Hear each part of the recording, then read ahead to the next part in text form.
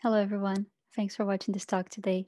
My name is Marina Sessim. I'm a PhD candidate at the University of Florida, and today I'm going to talk to you about our work on multiphysics mesoscale modeling of ablative thermal protection systems. So first, I would like to acknowledge our collaborators at the University of Florida and the ESI NASA grant that this work is funded by.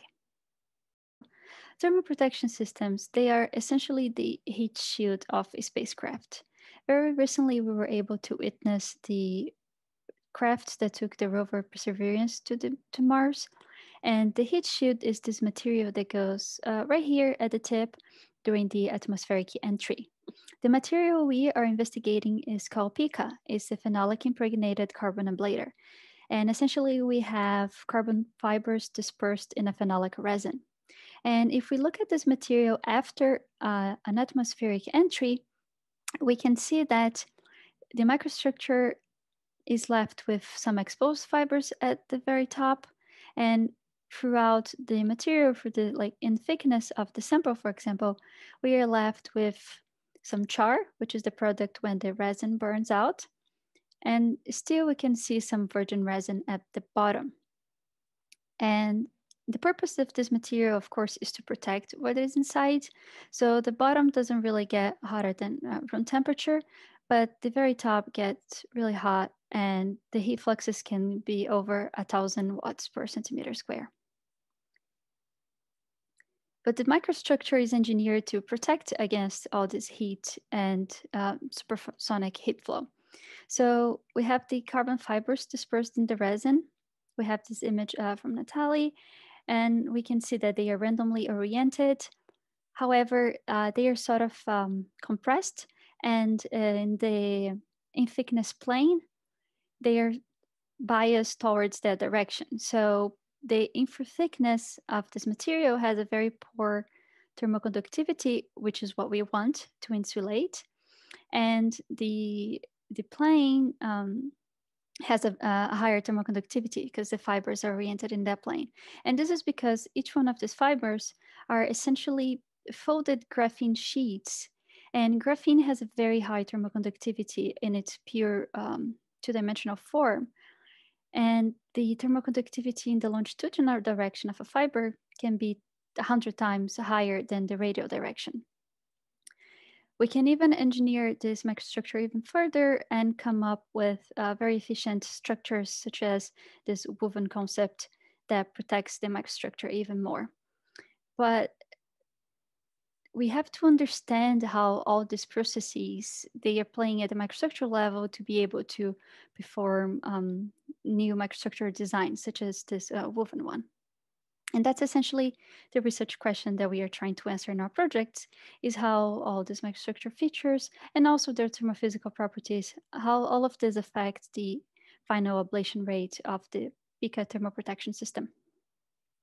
And we know that all of these processes are highly temperature dependent. We have high temperatures at the surface, mild temperatures at the middle section of the PICA. And we want to develop a model that can capture all the chemical reactions that are happening, the microstructure evolution, but that is also coupled with the temperature to be able to capture this heterogeneous temperature behavior throughout the thickness.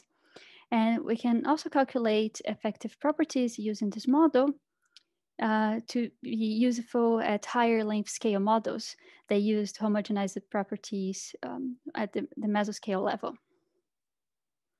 So first, I'm going to talk to you about all the physics that are going on in the material, and then talk about how we implemented our model. The ablation, when we talk about ablation, we are talking about the outermost part of the TPS. And in this figure, it would be this section. And what we have there is we have the gas, the flow that's coming through the atmosphere. We have the char, and we have the carbon fibers. And essentially, this char has a lower density, and it reacts faster than these fibers. So in the presence of heat and the reactant, here oxygen, this char is going to recede and expose these fibers. Later, these fibers are going to oxidize and spallate. And that's the process that we talk about when we talk about ablation. The second process that is going on is the pyrolysis. And the pyrolysis is the transformation of the phenolic resin into char. And it happens in the middle section of the sample, around here, and is represented more or less by this SEM structure. And here we have the char, we have the fibers, we have the resin, and essentially this resin is just going to go through sort of a phase transformation, but it's driven by chemical reactions and transform into char, also in the presence of heat and oxygen at lower temperatures than the ablation. And a good thing about this is that the gaseous products that are generated because of the endothermic nature of this reaction, they help to cool down this material, and they are essential for the insulation properties. So what we are doing is we are developing a multiphysics model to capture all this phenomena that I was talking about. And we base our model on a phase field ground potential model. I'm not going to get into the details, but essentially in the phase field method, we have continuous variables throughout the domain, and they changed over the interfaces smoothly. We have each chemical species modeled by a number density variable, and they follow a generalized diffusion equation. And this way we can capture the diffusion of the species throughout the domain. We represent our microstructure features through order parameters. And if you recall this image that I have been showing you, I have all these etas here, and these order parameters, they are 1 inside the phase they're representing and 0 outside. So for example, gas, it's 1 in this blue phase, and 0 in the fiber, 0 in the char, 0 in the resin, and so on. And they follow an Allen-Kahn equation. And with this, we can model the microstructure evolution, how the surfaces recede, and how this phases played out in the system. We couple our phase field model with a chemical reaction kinetics model, and we basically implement a fine array chemistry model. So we take the time evolution of the species due to the chemical reactions, and either a reactant or a product, it depends on all the reactants involved in the reaction. Here, I'm just showing 2 reactants, but this could be a higher order reaction. And we implemented this together with the generalized diffusion. So basically, we add the contribution from the chemical reactions that are going on to the contribution from the diffusion part. On top of all of this, we couple with the heat conduction. And essentially, our feedback here is that the local temperature informs the physical properties, and how the microstructure plays out informs what are the thermal properties for the heat conduction. And we solve the transient heat conduction. We also add the endothermic effect here as the reaction energy. So whenever we have endothermic reactions, we are essentially adding a heat sink to this equation. In addition to all of this, I think the most important part of implementing the heat conduction is that all the chemical reactions, the reaction rate constant is a function of temperature. So it's very important that we have different local temperatures throughout the domain, because that reaction rate is going to depend on that. We implement all this model in a non-dimensional form, the diffusion, the chemical reactions, the microstructure evolution, and the heat conduction. And we create an application based on the MOOS framework. It's an open source, nonlinear finite element method solver, and you can find it at moosframework.org. So after we implemented this model, the first step was to verify it. So we first compared to a simple gas reaction model. And for this case, we have a domain with carbon and oxygen atoms. It's just a one-phase gas domain. And these reactants are going to form carbon monoxide. Here we are only modeling carbon plus oxygen yielding carbon monoxide for simplicity. And for this scenario, we can model this pretty easily just using a finite rate equation. And we start with equal amounts of oxygen and carbon. So we can write the equation out in this form, just substituting because they are equal. And we can also plot a linear relationship of one of the concentrations with time, and the slope of that linear plot should yield the reaction rate constant that we passed to the phase field model. And this way we can compare if the reaction that we passed is what we are seeing. And yes, our phase field model in Moose compared pretty well with this analytical model for just a gas reaction. Here, the scatter dots will be always the Moose simulation, and the red linear plots are the analytical models. We had a great comparison with this one. The next step was to verify how our model behaves with a surface reaction, because the oxidation of the carbon fibers, they actually happen on the surface. So we have a rate limiting step that, these oxygens, they have to adsorb, react, and the products have to desorb. We do not model adsorption and desorption in phase field, but we still have this rate limiting step that we have to somehow incorporate. And they're going to react on the surface to form carbon monoxide. There is a tricky part here because the phase field is a diffuse interface model. So we want to compare how we do, but there were no available models that would include a diffuse interface. Therefore, we developed our own. So for a 1D scenario, a very simple model, we developed an analytical solution for how the total amount of species is going to evolve with time. So this is the domain.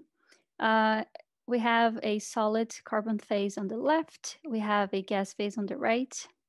We start with pure oxygen, and that changes into carbon monoxide. And we have a diffuse interface with a characteristic thickness of delta interface. We take the contribution from the chemical reaction. Since our boundaries are closed, the diffusion part of the equation is conserved. So we can only look into the contribution from the chemical reaction. And all of these number densities, they follow a smooth profile over the interface, and we can represent that with a hyperbolic tangent equation. So essentially, we plug in all the dependencies, the spatial dependencies of this number densities. We integrate over space and time, and now we can predict how the total amount of oxygen or carbon monoxide is going to evolve during our simulation. We also consider that we have an infinite amount of carbon, so the carbon profile isn't changed.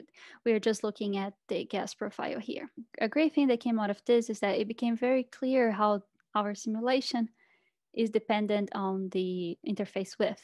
And we don't want that, right? Although the phase field method has an intrinsic diffuse interface, we don't want our results to be dependent on that.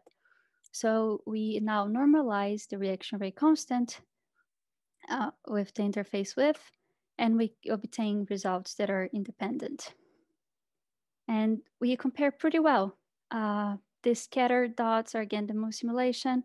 Red line is the analytical model that we developed.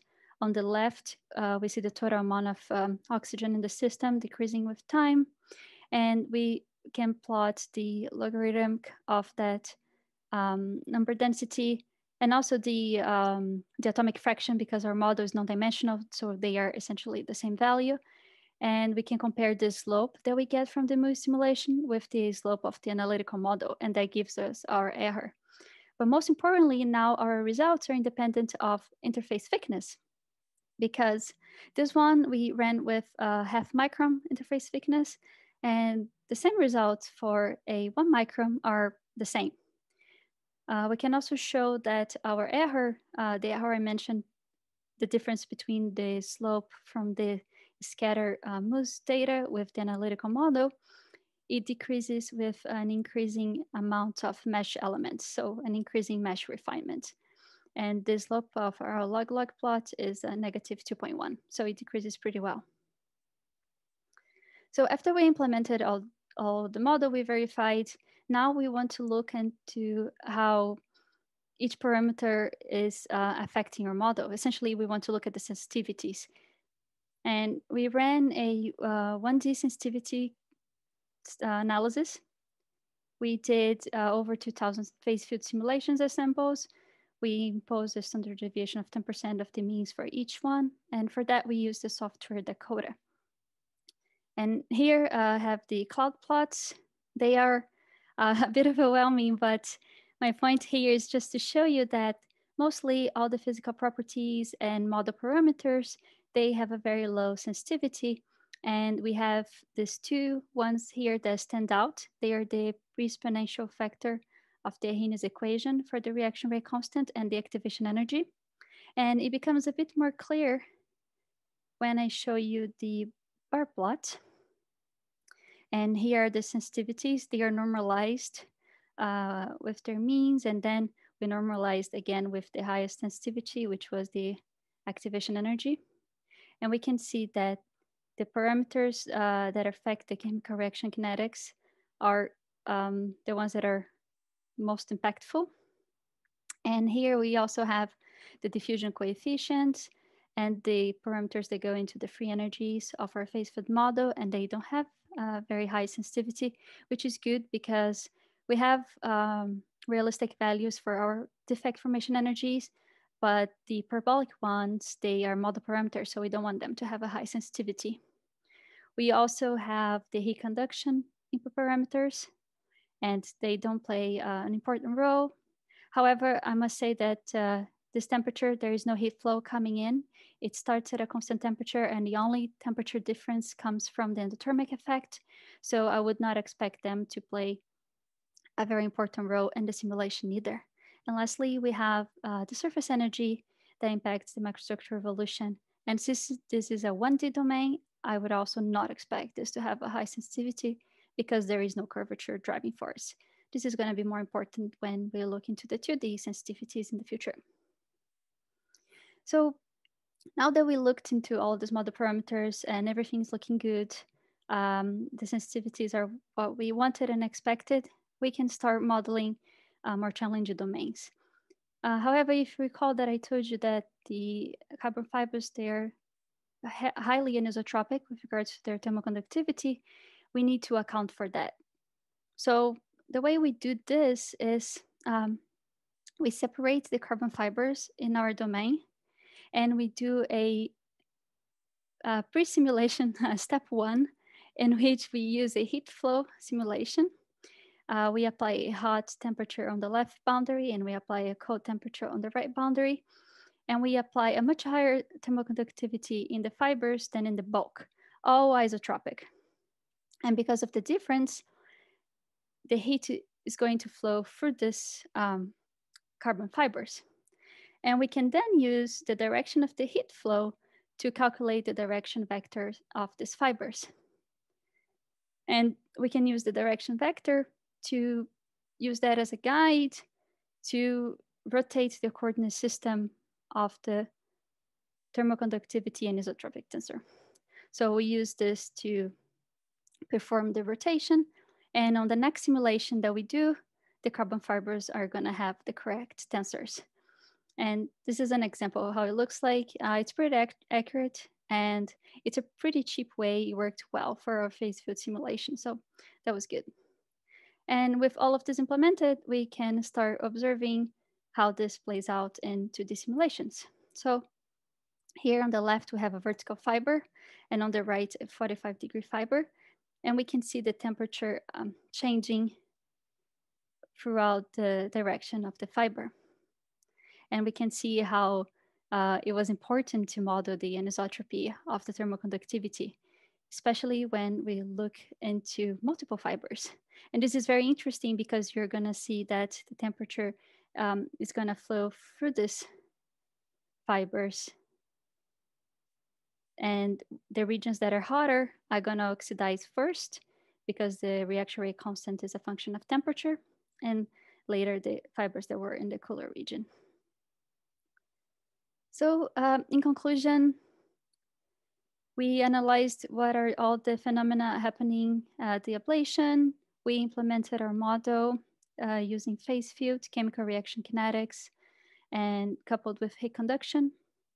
We verified our model. We analyzed the sensitivities for the physical properties and the model parameters. And we started applying this to more complex structures, multi-fiber simulations. As a future work for our project, we aim to include the char to model the multi-phase ablation, and we are also modeling the pyrolysis.